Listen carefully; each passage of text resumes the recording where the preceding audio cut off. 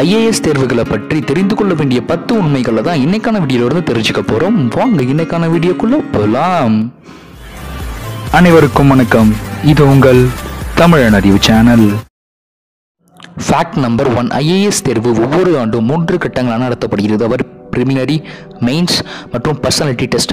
ஒவ்வொரு சுற்றிலும் தேவையான கட் ஆஃப் மதிப்பெண்களை பெற தவறும் வேட்பாளர்களை UPSC நீக்குகிறது. பிரிலிம்ஸில் மல்டிபிள் சாய்ஸ் கொஷின்ஸ் இருக்கும். மெயின்ஸில் மொத்தம் 9 தாள்கள் இருக்கும். அடுத்ததாக மெயின்ஸில் தேர்ச்சி பெற்றவர்கள் பர்சனாலிட்டி டெஸ்ட்டுக்கு தகுதி பெறுகிறவர்கள் ஆவார்கள். Fact number 2. UPSC தகுதி பெற நீங்கள் ஒரு இந்திய குடிமகனாக இருக்க வேண்டும். Fact number 3. நீங்கள் அங்கீகரிக்கப்பட்ட பல்கலைக்கழகத்தில் குறைந்தபட்சம் பட்டதாரியாக வேண்டும். ஆம், உங்கள் பட்டப்படிப்பு முடிவுகளுக்காக நீங்கள் காத்திருக்கிறீர்களா என்றால் நீங்கள் பிரிலிம்ஸ் தேர்விலும் தோன்றலாம். Fact number 4. பிரிலிம்ஸ்களுக்கு அமர தகுதி பெற உங்களுக்கு குறைந்தபட்சம் 21 வயது இருக்க வேண்டும். மேலும் உங்கள் வயது 32 வயதை தாண்டக்கூடாது. மேலும் ஒதுக்கப்பட்ட பிரிவினர்களின் வேட்பாளர்களுக்கு வயது தளர்வு வழங்கப்படுகிறது. Fact number 5. UPSC பாடத்திட்டம் மிகவும் பரந்த மற்றும் மாறுபட்டது. இது வரலாறு, அரசியல், புவியியல், பொது நிர்வாகம், பொருளாதாரம், அறிவியல் மற்றும் தொழில்நுட்பம், நடப்பு விவகாரங்கள் மற்றும் பலவிதமான பாடங்களை உள்ளடக்கியது. எனவே பாடத்திட்டத்தை சரியாக படிக்க ஸ்மார்ட் ஒர்க் உடன் நிறைய கடின உழைப்பு தேவைப்படுகிறது. Fact number 6. இந்த தேர்வுக்கு தயாராவதற்கு குறைந்தது 1 வருடம் ஆகும். பிரிலிம்கள், மெயின்கள் மற்றும் இறுதி நேர்காணல் 9 to 10 மாத கால பகுதியில் நடத்தப்படுகின்றன.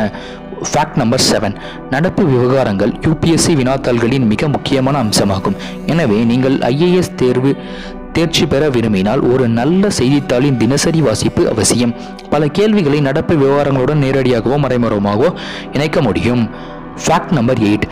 எந்த ஒரு கல்வி மற்றும் சமூக பின்னணியிலிருந்தும் IAS தேர்வை எளிதாக எழுத முடியும். தகுதி அளவுகோல் மட்டுமே கடைபிடிக்க வேண்டும். ஒற்றை எண்ணம் கொண்ட பக்தியுடன் நீங்கள் மிகவும் கடினமாக உழைக்க விரும்பினால் நீங்கள் நிச்சயமாக தேர்வை தெளிவுபடுத்தி நீங்கள் விரும்பிய தரத்தை பெற்றால் IAS பணி உங்களுக்கு கிடைக்கும். Fact number 9. நீங்கள் பெறும் சேவை எந்த சேவையை வழங்க வேண்டும் என்பதை நீங்கள் தீர்மானிப்பீர்கள். ஒவ்வொரு சேவைக்கும் குறைந்தபட்ச ரேங்க் தேவை. பொதுவாக IAS மற்றும் IFS ஆகியவை முதலிடத்தில் உள்ளவர்களால் பெறப்படுகின்றன. Fact number 10. நீங்கள் IAS லட்சியத்தை பற்றி தீவிரமாக இருந்தால் முந்தைய ஆண்டுகளின் வினாத்தாள்களில் நீங்கள் பயிற்சி செய்ய வேண்டும். தேர்வில் உள்ள போட்டி மிகவும் தீவிரமானது. நீங்கள் கேட்கும் கேள்விகளின் உணர்வை பெற பரீட்சை மண்டபம் வரை காத்திருக்க முடியாது. பயிற்சி ஒரு மனிதனை முழுமையாக்குகிறது. எனவே முந்தைய ஆண்டுகளின் வினாத்தாள்களை நீங்கள் முன்கூட்டியே தீர்க்க வேண்டும் மற்றும் உங்கள் பலங்களை கருத்தில் கொண்டு செயல்பட வேண்டும். இந்த வீடியோ உங்களுக்கு பிடித்திருக்கும் மற்றும் பயனுள்ளதாக இருந்திருக்கும் அப்படின்னு நம்புறேன். இந்த வீடியோ உங்களுக்கு பிடிச்சிருந்தா அந்த வீடியோக்கு ஒரு லைக் கொடுங்க. பல ஆஸ்பிரண்ட்டுக்கு யூஸ் ஆகும் வகையில் ஷேர் பண்ணி விடுங்க. தேங்க்ஸ் ஃபார் வாட்சிங்.